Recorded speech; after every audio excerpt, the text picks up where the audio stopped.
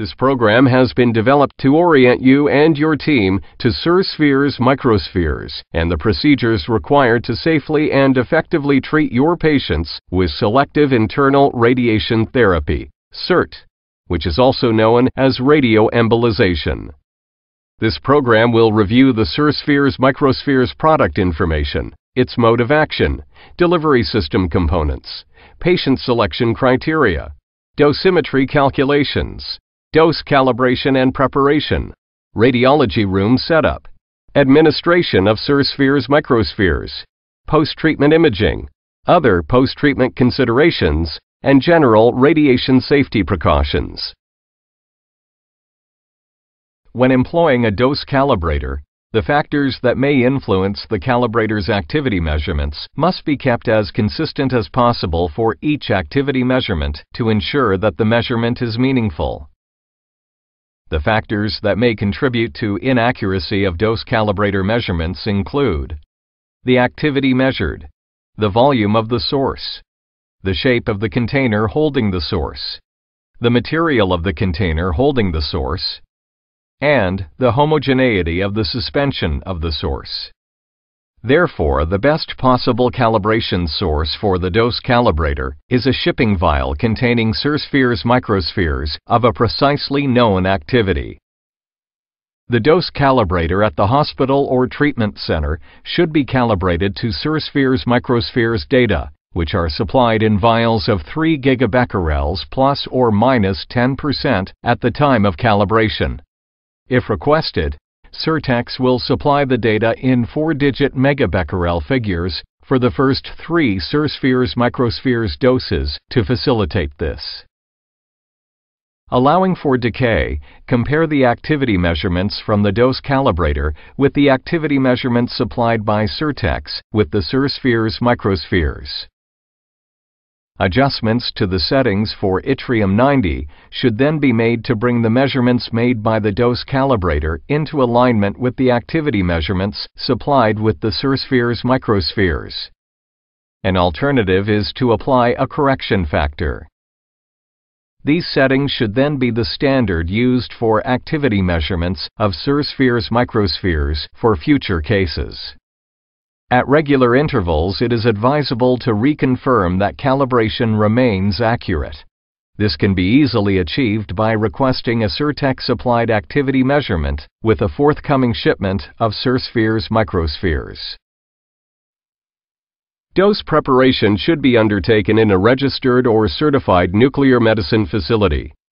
Before preparing the dose, it is important to ensure that the facility and personnel meet any local requirements for working with radioactive treatments.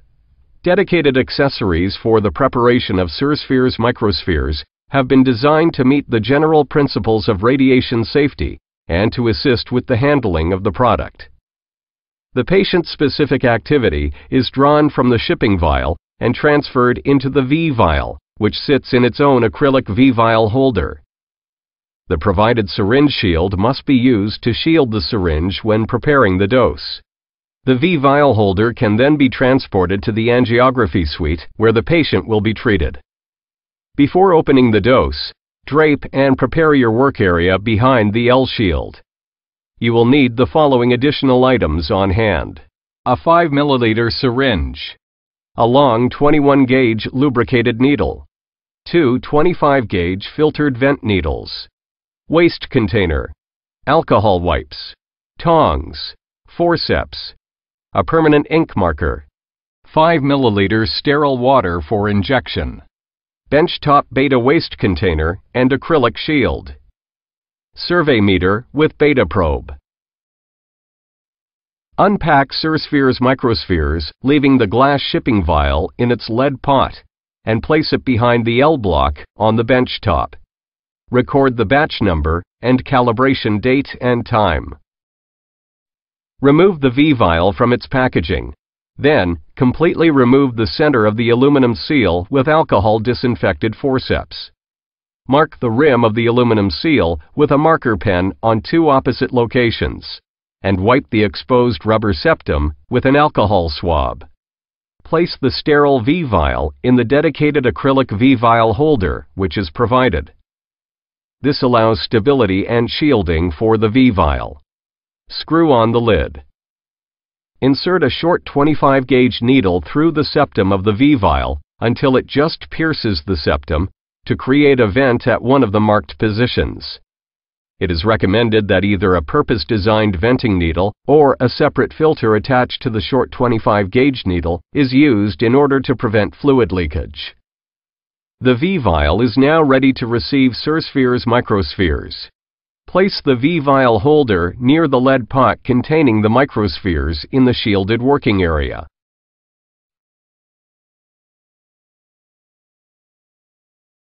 Invert the lead pot several times before opening to resuspend the microspheres, which will have settled during shipping. Adequate resuspension can usually be achieved with thorough shaking if the lead pot is inverted and shaken for at least 30 seconds.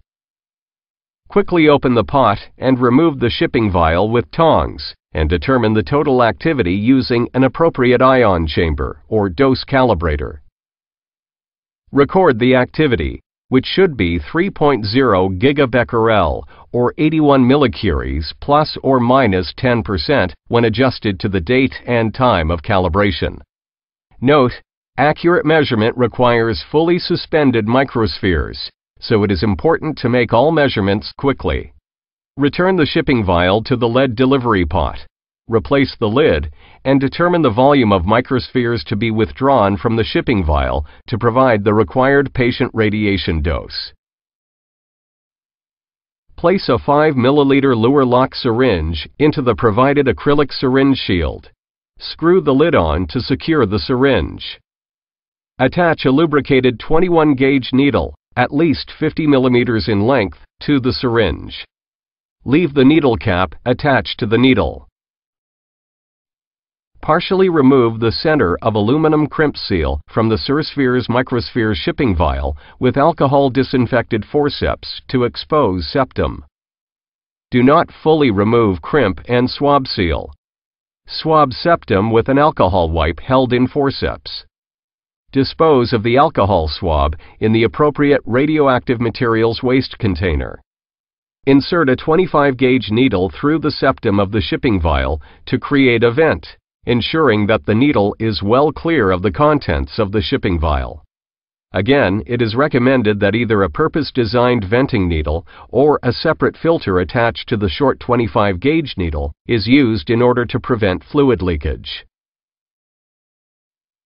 Using the shielded syringe and lubricated 21-gauge needle, puncture the septum of the Sirtex microsphere shipping vial vertically. Quickly draw back and forth at least 6 times in order to resuspend the microspheres thoroughly. This step is essential to get a full suspension. Quickly draw up the volume of microspheres containing the calculated dose into the shielded 5 milliliter syringe. Stabilize the glass shipping vial by using a remote handling device such as forceps. Carefully remove the 21-gauge needle from the shipping vial.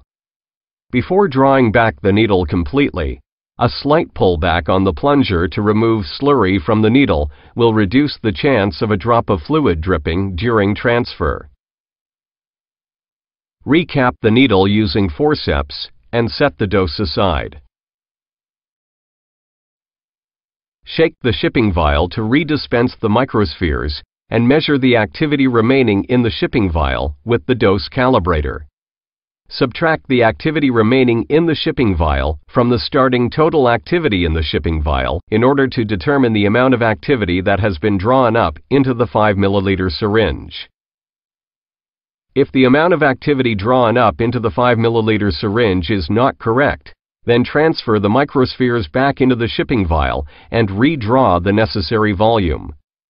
When the correct activity is drawn, return the shipping vial to the lead pot. Remove the vent needle from the shipping vial with forceps and place into an appropriate radioactive waste container. Replace the lid of the lead delivery pot. If the total volume in the shielded 5 milliliter syringe is less than 3 milliliters, draw up enough sterile water for injection to make up to a total volume between 3 and 5 milliliters before transferring the microspheres into the V-vial. Once the correct activity has been withdrawn and the volume is above 3 milliliters, transfer the microspheres into the vented V-vial in the acrylic V-vial holder. Puncture the septum opposite of the venting needle. Ensure that the distance between any puncture holes in the V-vial septum are at least 2 millimeters apart, and maintain an awareness of the needle bevel point to avoid scraping the vial sides. Inject the suspension carefully and make sure the syringe is completely empty. Note, this step should be done once only.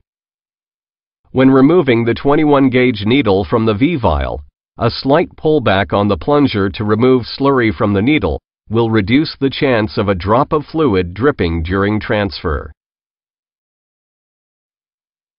Remove the vent needle from the V-vial. Swab septum with an alcohol wipe held in forceps.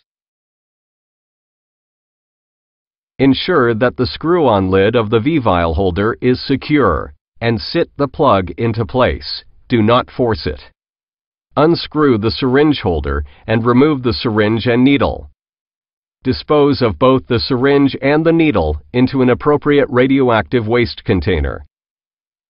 The patient-specific activity of Sirtex microspheres is now ready for the transport to the angiography suite in which the implantation will be performed.